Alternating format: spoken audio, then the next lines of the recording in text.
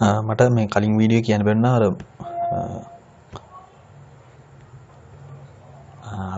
Document එක මම update කරා. ඒ කියන්නේ කලින් තිබේ පොඩි ඩොකියුමන්ට් එකක් අලුත් ඩොකියුමන්ට් එකක් අප්ඩේට් කරා. ඒකින්ද ඒක ඩවුන්ලෝඩ් කරලා බලන්න. අපි දැන් මේකේ කතා කරන්නේ software reliability කියන. reliability කියන්නේ දැන් software එකක් error එකක් නැතුව පාවිච්චි කරන්න පුළුවන් සම්භාවිතාව. අන්න ඒක තමයි කියන්නේ. එතකොට මේ දැන් constraint දෙකක් තියෙනවා. එකක් තමයි design limit. ඒ කියන්නේ අපිට ඕන තරම් request දාන්න බෑ. අපි උදාහරණයක් ගත්තොත් අපි site එකක් හදනවා. site හදලා අපි බිලියන 10ක් විතර request යනවා. එතකොට ඉතින් කොහොමද down වෙනවා තමයි. ඉතින් ඒක අනිවාර්යයි. මොකද මේ හැම එකක්ම මේව කරන්න තරම් site එකක් නෙමෙයි. ඒකින්ද design limit එකක් තියෙනවා. ඒ constraint එක මත තමයි අපි මේ probability එක බලන්නේ සහ appropriate machine කියන්නේ environment එක hardware අයි හැම දෙයක්ම අපි limit කරනවා. ඒවට අදාළව තමයි අපි error එකක් නැතුව මේ probability මයින්. ඒතකොට සාමාන්‍ය normal මොකක් හරි project එකක් කාර්යයක් ලගිමු. කාර්යයක් හදද්දී අපි මොකද වෙන්නේ? අපි මුලින්ම හදද්දී අපිට error එකක් තියෙනවා. හැමසම මුලින් stages වලදී error එක තියෙනවා. නමුත් අපි කාර්ය හොඳට හදාගෙන යද්දී මේ error එක එන්න අඩු වෙනවා. අඩු වෙලා අන්තිම කාර්ය කියන්නේ අපි දැන් කාර්ය මාකට්ටට දෙනවා. එතකොට මේ errors නැති දෙයක් තමයි තියෙන්නේ. errors නැති නිකන් steady එකක් තියෙනවා. ඊට පස්සේ ටික කාලෙන් පස්සේ ආයි අර ලෙඩ එනවනේ. එතකොට ආයි මෙන්න මේ error වැඩි වෙනවා. ඕක තමයි වෙන්නේ සාමාන්‍ය normal එක. නමුත් දැන් software වලදී එහෙම නෙවෙයි. software වල අර first stage එක එකමයි. ඒ කියන්නේ මුලින් errors වැඩි පස්සේ හදාගෙන කිව්වේ දාලා එහෙම යද්දී එනවා. ඊට පස්සේ අපි මාකට් එකට දාද්දී ස්ටඩි වෙනවා. ස්ටඩි වෙලා ආයි අප්ග්‍රේඩ් එකක් කරද්දී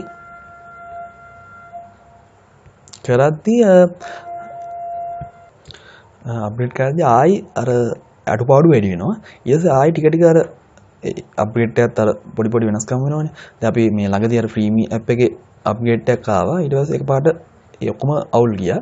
ආයෙත් ඒගොල්ලෝ ඒ QA කරලා කොහොම හරි අඩු කරගෙන ආයෙ ස්ටඩි වෙනවා. ආයෙ අප්ඩේට් කරනවා ආයෙ මේ වෙනවා. ඉතින් මේ ඔය React Native language එක නම් අනිවාර්යයෙන්ම අප්ඩේට් එකේදී අනිවාර්යයෙන්ම ඔක්කොම අවුල් වෙනවා. ඉතින් කොහොම හරි කියන්නේ software වලදී අප්ඩේට් එකක් આવොත් ආයෙ අඩුපාඩු වෙනවා. ආයෙ ටික අඩු වෙලා ස්ටඩි වෙනවා. අන්න එහෙම තමයි යන්නේ. ඒතකොට තමයි මෙහෙම දිගටම යනවා. අර එක පාට ෆෝල්ට් වැඩි වෙලා එක තැනකට යන්නේ නැහැ. අර කාර් එකක් වගේ. මොකද මේ හැමසම අර අප්ඩේට් වෙනවනේ. අර අප්ඩේට් වෙන වෙලාවට පොඩ්ඩක් මේ අඩුපාඩු ෆෝල්ට් මේක වැඩි වෙනවා. ඊට පස්සේ ආයි normal වෙනවා. ඉතින් ඊට පස්සේ මොකද ඇයි මේ reliability බයින්න බැරි. මොකද මේ කියන්නේ හරියටම requirement එක expose වෙන්නේ නැහැ user එකෙන්. එතකොට අපිට හිතා ගන්න බෑ දැන් අපි මට කොච්චර accuracy එකක් ඕනේ. අන්න ඒක measure කරන්න බෑ. user කියනවා මට accuracy ඕනේ කියලා. නමුත් මොන වගේ accuracy එකක්ද? කියන්නේ accuracy කියන්නේ bank app එකක් වගේ accuracy ඕනේද? නැත්නම් නිකන් normal app කියන්නේ accuracy වලට measure කරන්න බැරි හින්දා අර difficult කියන්නේ මේ user requirement එක. ඒ වගේම මේ දැන් measure කරන්න බැරි හින්දා proof කරන්න බෑ. ඒ කියන්නේ මෙච්චර ප්‍රමාණයකට ආවා. ඊට පස්සේ අපිට තව hardware requirements වෙන්න පුළුවන්. ඒ කියන්නේ දැන් අපි දන්නේ දැන් මොන කියන්නේ accuracy ගත්තාම දැන් අර මයින්ඩ් බැරි හින්දාම තමයි. එතකොට අර hardware requirement කොහොම එන්න ඕනේද? එතකොට ඒ අනුවනේ හැමසම accuracy හරි security හරි වෙනස් වෙන්නේ. එතකොට අර ඒක අර measure කරන්න බැරි හින්දා අර එක ප්‍රශ්න එනවා. ඔක තමයි තියෙන්නේ. ඊට පස්සේ දැන් අර මේක මෙතන මේ ක්‍රොස් වෙන්න ඕනේ. හැමසම 140 90 කියලා රූල් එකක් තියෙනවා. 90 කියන්නේ දැන් අපි ප්‍රොජෙක්ට් එකක් ගත්තොත් අපිට තියෙනවා 10ක يعني 90ක් හොඳ වෙලා 10ක් තමයි සාමාන්‍ය හැමසම බග්ස් තියෙන්නේ. ඒතකොට 10 තිබ්බා කියලා මේ 10ට අනුරූපීව එක තැන්වල. ඒ කියන්නේ මේ 10 තුල එක තැන්වල බග්ස් එන්න පුළුවන්.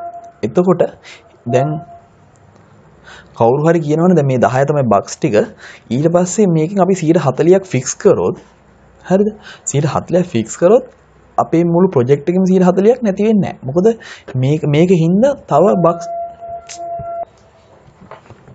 ඒතොර ඒක නිසා ඇතිවන ෆෝල්ස් අපිට කියන්න බෑ මේ මුළු ප්‍රොජෙක්ට් එකම 140ක් ඉවර කරා කියලා කියන්න බෑ. යන්නේ ඒක තමයි ප්‍රශ්නේ. ඒක තමයි කියන්නේ ෆික්සින් 140ක් හැබැයි මුළු ෆෝල්ට් වලින්ම 40ක් අඩු වුණා කියලා කියන්න බෑ. ඊට පස්සේ දැන් අපි ෆෝල්ට් අයින් කරනකොට අපි ගොඩාක් අවධානය යොමු කරන්න ඕනේ يعني ගොඩාක් සීරියස් ප්‍රතිවිපාක දෙන ෆෝල්ට්ස් තමයි අයින් කරන්න ඕනේ. ඒ වගේම යූසර් ගෙන් එන්කවුන්ටර් වෙච්ච යූසර් දැනුවත් කරපු ෆෝල්ට්ස් තමයි අයින් කරන්න ඕනේ. ඒ වගේම දැන් වචන තුනක් තියෙනවා. error, fault, failure. ටිකක් එක සමාන වගේ. නමුත් මේක වෙනසක් තියෙන්නේ මේකයි. error කියන්නේ මේ අපි එක්ස්පෙක්ට් කරන වැලියු එක. අපි 5 කියලා එක්ස්පෙක්ට් කරනවා. 4 කියලා එකක් තමයි ඔබ්සර්ව් වෙන්නේ. අපිට එන්නේ 4 කියලා එකක්. එතකොට අපි 1 කියන එක තමයි error. අන්න ඒ අගයන් අතර වෙනස ඩිෆරන්ස් එක තමයි error කියන්නේ. fault කියන්නේ ඒ අගයන් වෙනස වෙන්න අපි මොකක් හරි වැරද්දක් කරන්න බෑ. වැරදි ස්ටෙප් එකකින් ඉඳන් මේක වෙන්නේ. ඒතකොට අනේ මේ වැරදි ස්ටෙප් එක කියන්නේ fault එක. වැරද්ද. කියන තමයි ඒ incorrect step එක තමයි fault කියලා කියන්නේ. failure කියලා කියන්නේ මේ වැරදි එකතු වෙලා නිකන් මුළු අපි software එකම crash වෙනවා. කියන්නේ යන්න බැරි වෙනවා. perform කරන්න බැරි වෙනවා. මේ 4 5 මොකක් හරි ඒ වෙනස ඉඳලා සමහර වෙලාවට memory crash එකක් එන්න පුළුවන්. අන්න ඒ වගේ දේවල් තමයි මේ failure කියලා කියන්නේ. එතකොට අපි දැන් measure කරන්න හදන reliability measure කරන්න අපි පොඩි matrix හතරක් බලනවා. එකක් තමයි POFOD. ඒ කියන්නේ probability of failure on demand. ඒ කියන්නේ අපි failure ගානයි request ගානයි බෙදනවා. ඒ කියන්නේ අපි එක failure එකක් වෙන්න කොච්චර request ප්‍රමාණයක් ඕනද? අන්න ඒක තමයි කියන්නේ.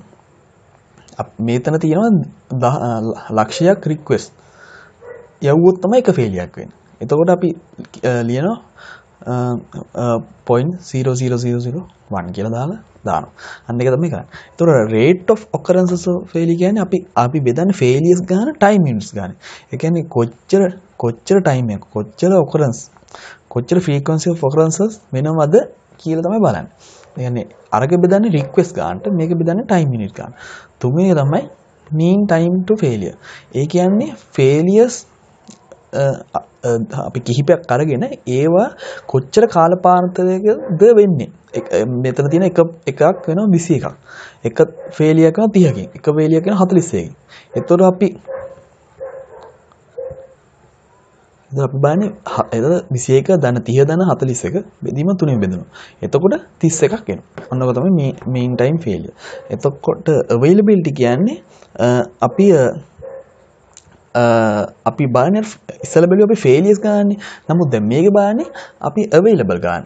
ඒ කියන්නේ time units 1000ක් අපි පාවිච්චි කරොත් ඒ time units 1000න් 877ක් වැඩ ගන්නවා නම් අන්න ඒක තමයි 0.877 කියලා දානවා. එතකොට අන්න ඒක availability. අනිත් පැත්තෙන් බලලා ලියන එක. එතකොට nature of faults කියලා අපිට තියෙනවා මේකක්. ඒ කියන්නේ මේ මොන තැන්වලද? ඒ කියන්නේ හැම phase එකම fault එකක් වෙන්න පුළුවන්. එකක් තමයි මේ requirement specification කරද්දී. කියන්නේ මුල්ම අවස්ථාව වුණත් මේ fault එකක් වෙන්න පුළුවන්. මොකද ඒ bad assumption. ඒ කියන්නේ අපි දැන් user කියනවා ඊට පස්සේ developer මොකක් හරි එකක් හිතනවා. ඊට පස්සේ අපි assume කරනවා මේ දේවල් වෙන්නේ නැති කියලා අපි assumption දාලා අපි කරනවා. නමුත් ඒ assumption එකම වැරදි. එතකොට අපි ඒ වගේ bad assumption ගත්තොත් අන්න එතනදී අපි fault එකක් වෙනවා. ඊට පස්සේ user explain කරද්දී ඒ කියන්නේ operation describe කරනවනේ. අන්න එතනදී අර මේ fault වෙන්න පුළුවන්. මොකද එයා එකක් හිතන් ඉන්නවා, මෙයා එකක් හිතන් ඉන්නවා, developer එකක් හිතන් ඉන්නවා. ඉතින් project manager තව එකක් හිතන් ඉන්නවා. එතකොට අර operation describe කරද්දී මේ fault එක ඇති වෙන්න පුළුවන්. ඒ වගේම අපි එක terms පාවිච්චි කරද්දී අපි උදාහරණ ගත්තොත් දැන් developer පාවිච්චි කරනවා එක technical terms. නමුත් user තේරෙන්නේ නැහැ. user ඉතින් හරි කියලා කියනවා. එතකොට මේ කොහොම හරි ඉතින් වැඩේ යවුන. එතකොට අන්න එක තමයි during requirement specification එකේ මේක වෙනවා. ඒක සාමාන්‍ය requirement එකක් කරද්දී හැමසම complete වෙනවා. හරියටම කරන සම්පූර්ණ වෙන්න ඕනේ. සහ ඒක නියත වෙන්න ඕනේ. consistency සහ expressive. කියන්නේ අපිට කියන්න පුළුවන් වෙන්න ඕනේ. නිකන් මොකක් මෙහෙමයි කියලා එහෙම කියන්න බෑ. හරියට expressive වෙන්න ඕනේ. එතකොට ඒකට අපිට techniques පාවිච්චි කරන්න පුළුවන්. එකක් තමයි formal languages පාවිච්චි කරන්න පුළුවන්. සහ කියන්නේ requirement review කරන්න tools තියෙනවා. ARM, QUARS කියලා ඔන්න ඔයගේ tools වගේක් තියෙනවා. අන්න ඒවා පාවිච්චි කළත් අපිට මේ ටෙක්නික් පාවිච්චි කළත් අපිට පුළුවන් මේක කරන්න. ඊට පස්සේ මේ during design වලදීත් අපිට එක faults එන්න පුළුවන්. ඒ කියන්නේ ප්‍රොජෙක්ට් බජට් එක අපිට මේ අවුල් යද්දි ඊට පස්සේ අලුත් ටෙක්නොලොජිස් එනවා. ඒතකොට ඒවත් ඒක ඇටෙද්දී සහ ෆීසිබල් ඩිසයින් ඩිසයින් එක වැරදිවල මේ ශක්‍යතා දෙන්නේදී ඒ කියන්නේ වැරදිවලදී ඩිසයින් එක වැරදිවලදී අපිට මේ එකක ෆෝල්ට් ඇති වෙන්න පුළුවන්. ඒ කියන්නේ රෆ්ලි තමයි බජට් එකයි නිව් ටෙක්නොලොජිස් සහ ෆීසිබල් ඩිසයින් වලදී මේ ප්‍රශ්න ඇති වෙනවා. ඒ මේන්ටෙනන්ස් වලදී අපිට ප්‍රශ්න මොකද දැන් අපි සමහර විට පොඩි අවුල් යන්න පුළුවන්. ෆෝල්ට් ඇති වෙන්න පුළුවන්. සහ ඒ ෆෝල්ට් එක හදන්න අපි රීඉන්ජිනියර් කරනවා. අපි ආයෙ අලුතෙන් හදනවා. අලුතෙන් හැදුවම අර කලින් අර ග්‍රාෆ් එකේ තිබිච්ච වගේ තව අලුතෙන් ෆෝල්ට් එකක් හැදෙන්න පුළුවන්. රීඉන්ජිනියර්. ඊට පස්සේ lack of regression testing and integrated testing. Regression testing කියන්නේ හැම කෑල්ලක්ම ටෙස්ට් කරනවා. සහ integrated testing කියන්නේ අපි දැන් modules ගොඩකට දැන් අපි 4th year project එක ගත්තොත් module 4ක් හරි 3ක් හරි තමයි තියෙන්නේ. ඒතකොට 3 integrate කරද්දී ප්‍රශ්න ටිකක් එනවා. ඒතකොට අපි integrate කළත් අපි ටෙස්ට් එකක් යන්න ඕන. ඒක තමයි integrated testing කියන්නේ. ඒතකොට මේ maintenance වලදී අර testing එක කරන්නේ නැහැ. ඉන්ටිග්‍රේටඩ් නැහැ හරියනේ මොඩියුල් වැඩ කරනවනේ තියෙන ප්‍රශ්නයක් නැහැනේ කියලා අපි නිකන් අතහැරලා දානවා. එහෙම කරන්න බෑ. ඉන්ටිග්‍රේටඩ් ටෙස්ටිං කරන්න ඕනේ. එහෙම නොකරාම ෆෝල්ට්ස් ඇති වෙනවා. ඊට පස්සේ කන්ෆිගරේෂන් වලදී ඒ කියන්නේ මොනවා හරි සෙටින්ග්ස් අවුල් යද්දී අන්න එතනදීත් අපිට ෆෝල්ට්ස් ඇති වෙන්න පුළුවන්. එතකොට type of faults. ඒක fault වලත් type තියෙනවා. එක තුනක් තියෙනවා. transition faults. ඒ කියන්නේ දැන් එක පාටම නිකන් ෆෝල්ට් එකක් එනවා. හැබැයි ඒක වැඩි වෙලා තියෙන්නේ නැහැ. තප්පර ගානයි. නමුත් ඒක හොයාගන්නත් බෑ. එන්නේ කලාතුරකින් එහෙම වෙනවා. සහ නිකන් ඒක හිතා ගන්න බෑ ඇයි එහෙම වුනේ කියලා. නමුත් ඒක මේ වැඩි කාලයක් තියෙන්නේ නැහැ. ඒක මේ තප්පර ගානේ තියෙන්නේ. හැබැයි ප්‍රශ්නයක් තියෙනවා. සමහර ලොකු සයිට් වල එහෙම ප්‍රශ්න එනවා. එක පාට බැලුවම ලොග් වෙන්නේ නැහැ. බලනකොට හැබැයි ආයි ඒක රිෆ්‍රෙෂ් කරාම හොඳ වැඩ කරනවා. අන්න ඒ වගේ නිකන් පොඩි තියෙනවා. Facebook වලත් සමහරලාට වෙනවා. ඊට පස්සේ permanent faults ගත්තොත් ඒ කියන්නේ මොකක් හරි වැරදක් තියෙනවා. ඒ වරද හදනකම් අර ඒ දිගටම තියෙනවා. අපි login එකේ මොකක් හරි බටන් එකක් misplace වෙලා. එතකොට මේ ඒක ඉතින් ඒ developer ඇවිල්ලා හදනකම් QA ඇවිල්ලා දකින්නකම් ඒක දිගටම තියෙනවා. ඒතර permanent fault. අනිත් fault වල කියන්නේ මේ intermittent faults. ඒ කියන්නේ අපි අර permanent උත් නෙවෙයි transient නෙවෙයි අර එක time interval එක hybrid එකක් වගේ කියන්නේ පොඩි කාලයකුත් නෙවෙයි ලොකු කාලයකුත් නෙවෙයි යම් කාලයක් තියෙනවා ඊට පස්සේ හය අන්න ඒ වගේ නිකන් කෙටි කාලයක් තියෙනවා අන්න ඒක. එතකොට අපි දැන් ෆෝල්ට් වල ඉගෙන ගත්තා. ඊට පස්සේ ෆෝල්ට් කොහොමද ඇති වෙන්නේ මොන වගේ ෆේසස් වලද ඉගෙන ගත්තා. අපිට දැන් ඊට පස්සේ තියෙන්නේ අපි ෆෝල්ට් කොහොමද අයින් කරන්නේ, රිලයබිලිටි වැඩි කරන්නේ කොහොමද? රිලයබිලිටි වැඩි කරන්නේ අපිට ක්‍රම තුනක් ගන්න පුළුවන්. ෆෝල්ට් අවොයිඩන්ස් ගන්න පුළුවන්, ෆෝල්ට් ඩිටෙක්ෂන් ගන්න පුළුවන්, ෆෝල්ට් ඔනස්. ඒක ෆෝල්ට් අවොයිඩන්ස්. ෆෝල්ට් එක වෙන්න කලින් අපිට පුළුවන් වළක්ව ගන්න. සහ අපිට පුළුවන් ෆෝල්ට් එක වෙනකොටම ඒක ඩිටෙක්ට් කරගන්න. සහ ෆෝල්ට් එක වුණා. දැන් වෙලා ඉවරයි.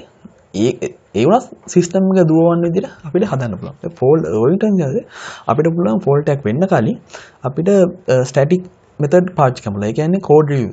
අපේ කෝඩ් එක බලලා මේක වැරදි තියෙනවද කියලා කෝඩ් රිවිව් එකක් යන්න පුළුවන්. ඊට පස්සේ ඩයිනමික් කියන්නේ අපි සිස්ටම් එක නිකන් ඩෙමෝ එකක් වගේ රන් කරලා බලනවා. රන් කරලා අපි ෆෝල්ට් ඇති වෙනවද කියලා බලනවා. ඒ වගේම software hardening. ඒ කියන්නේ දැන් software කියන්නේ softනේ. එතකොට ඒක hardening කියලා කියන්නේ අපිට software එකට පොඩි නිකන් permission දෙනවා. නිකන් පොඩ hard කරනවා. ඒකට පොඩි නිකන් බලතල දෙනවා. එතකොට මේ ඒ කියන්නේ give permission SQL injection වෙන්න පුළුවන්. ඒව avoid කරන්න. ඊට පස්සේ software aging කියලා කියන්නේ දැන් සිස්ටම් එක slow down වෙනවා. අන්න ඒවා අපිට check කරන්න පුළුවන්.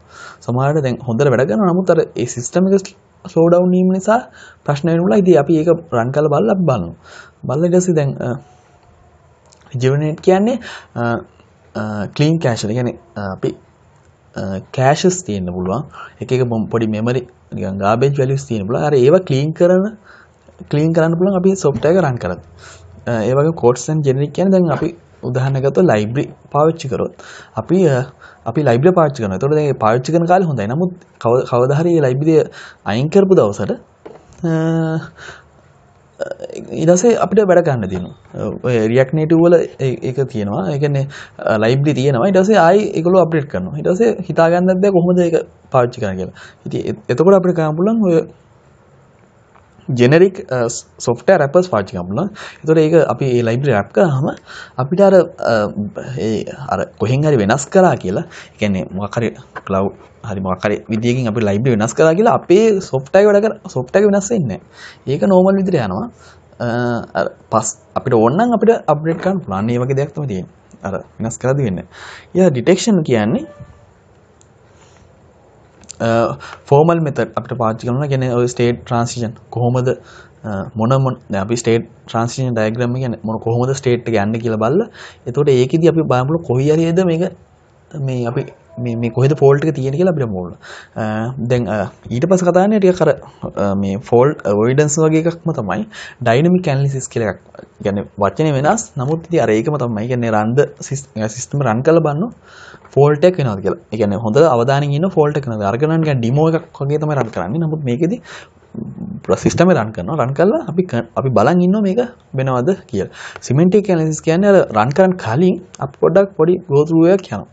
ඊළඟ පොඩ්ඩක් මේක චෙක් කරලා බලනවා. යා කෝඩ් රිවිව් වගේ එකක් නෑ. කෝඩ් එකේ බලන්නේ. නමුත් මෙතන බලන්නේ පොඩ්ඩක් ඒ රන් වෙන කලින් පොඩ්ඩක් අපි චෙක් කරලා බලමු. වැඩේ කොහොමද කියලා.